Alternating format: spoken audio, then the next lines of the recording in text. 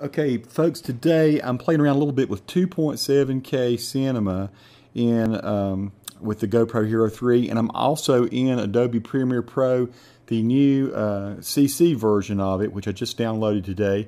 So it's slightly different than my Premiere Pro that I've been using, the CS6. And one of the things I noticed right off the bat is I don't have a bar here that shows what my render place will be. If you see, you'll notice that's a little bit different, but that's not the point today. What I'm really showing is just some workflow with this 2.7K video.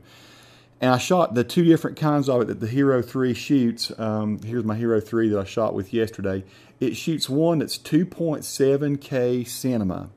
And the 2.7K cinema here, I'm going to click on one of the files, is 2704 by 1440. So it's a very large video. It shoots 23.976p or 27.976 frames per second.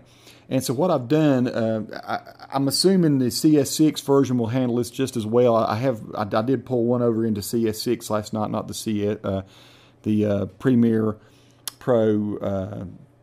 Crap, what is it? CC. CC now. Premiere Pro CC is what I'm using. But at any rate, pulled it in no problem, and the video scrubs just fine. I've got this turned up just a little bit too loud. Let me turn this back down. And it looks good. I wanted to do just a little bit of editing in it just to see kind of what we're going to get as far as color and stuff goes. So looks like Premiere Pro handles this just fine. When you go to export it, I exported a small, like about a 1-minute clip of it just a minute ago to YouTube, and YouTube took the video at 24 frames per second or 23.976, whatever it is. And it did take the, I'm going to go ahead and pull my YouTube over here just for a second. We'll take a look at it. Here is the test that I put up. And if you go here and click, it will show original size. And so let's check that. I watched it 1080p version. Let's look at original and see what happens. Let's see how hard it is for YouTube to stream that. Oh, I've just never had much use for it. I'm here in downtown Valdez. I'll let you see kind of the street behind me here. It's prettier that way. So this is just a small little clip of the video, the whole video that I'm going to put out a little bit later on talking about 2.7K video. It looks like YouTube will handle the 2.7K. You can upload it at your 24 frames per second setting. And then you'll have all these different renditions here that YouTube will do with that. I'm going to pull this aside for a second. I have a second screen over here. So let's see.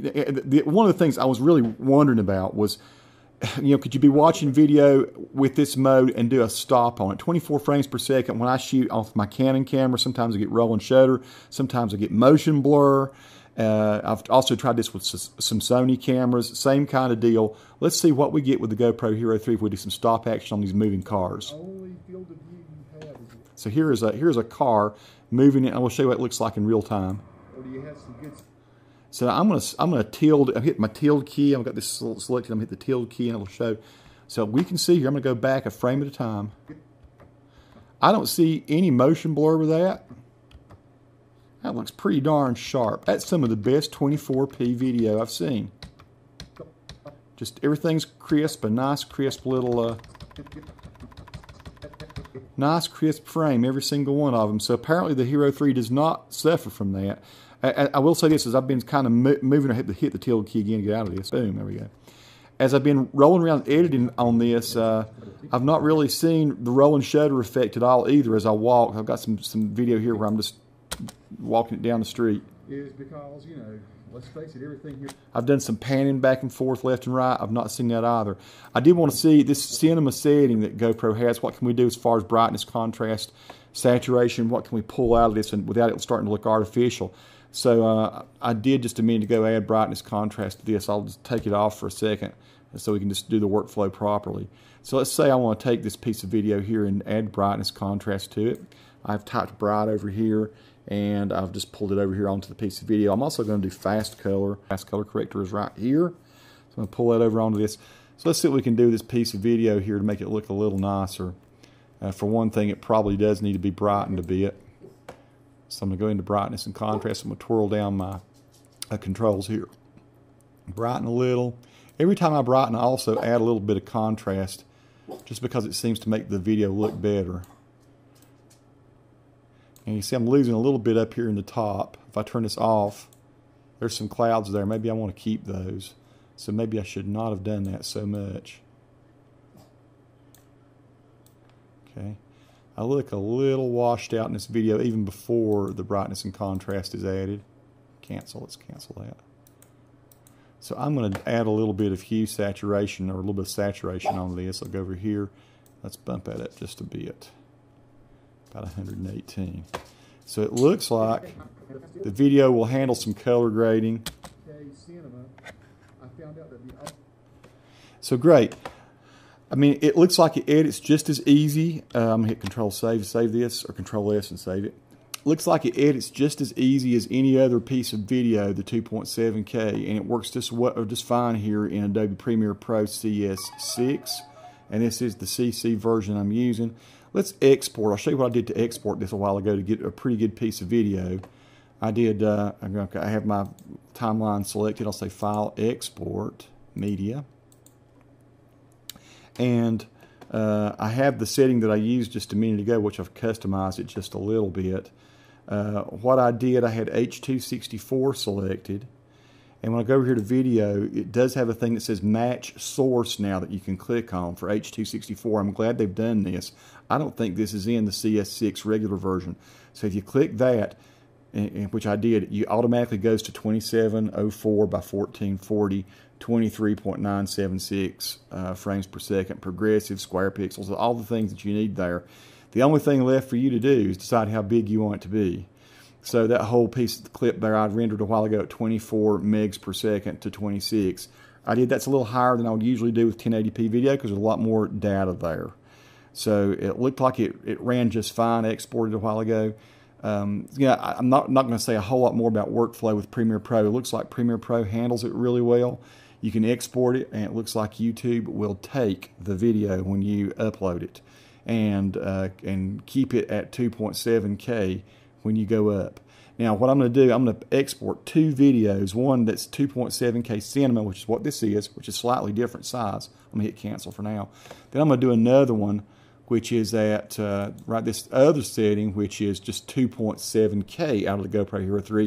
And if you look up here at the top, it says it is 2704 by 1536, and it's at 29.97 frames per second. So it is a larger form of video as far as pixels this way, same this way, but it's larger this way. So we'll do a test. If you look over here at this YouTube video where I uploaded the 2.7K cinema, you'll notice there's some black here, right? There's some black here. So I'm wondering if I do the 2.7K, not the cinema mode, will it fill all this in? I'm betting it will. So I'm guessing 2.7K is like 1080p, only blown up at a proper aspect. So this is more like, I guess, what you'd have in a theater. You probably want to go to GoPro's site and see what it is, why they've given you the cinema version. Maybe it is just something that they've done they think will transfer better over into cinematic type look or cinematic type setup for screens. The one thing I did notice is, and you'll see it in the video when I do this, is that the only thing you get is the wide angle of view. You do not get medium view. You do not get narrow field of view at all. All you've got is wide. So if this wide thing bothers you here, then this may not be the video setting you want to use. It's pretty cool. It looks nice. I would love to have medium field of view in that. And I make mention in the video, I'll make mention of it here as well, that I have read rumors, and not rumors, I've read the the kind of hints at what's coming with Hero 4, which I don't know when it's going to come out. It might come out the end of this year, it might come out early next year, who knows. But I've heard that the new one will have a different chip in it. I know that right now you can get 4K video at 15 frames per second with the GoPro Hero 3. With the new one, I'm thinking they're going to go to 4K video at 30 frames per second, which would be pretty awesome.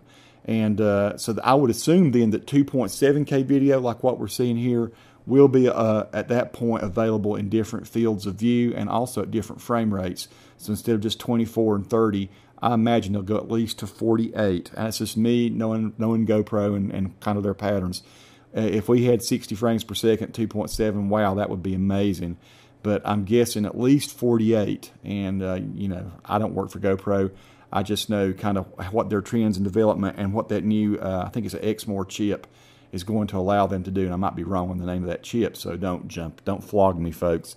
But I know there is a new chip coming for the GoPro Hero 4, which who knows when it's going to happen, but I'm sure we'll see improved 2.7K and everything else as well. Probably, I think I'd read that we might even get 1080p at 120 frames per second, 720p maybe at 240, which if you want to shoot some really awesome like hummingbird wings in flight or something like that, it'll be fantastic.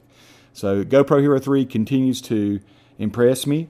It looks like it edits really well with Adobe Premiere Pro, CS6 CC. This is the CC version that I just downloaded today. Looks pretty sweet, folks. I might do a review and tell you some things about what my feelings are about the CC version next.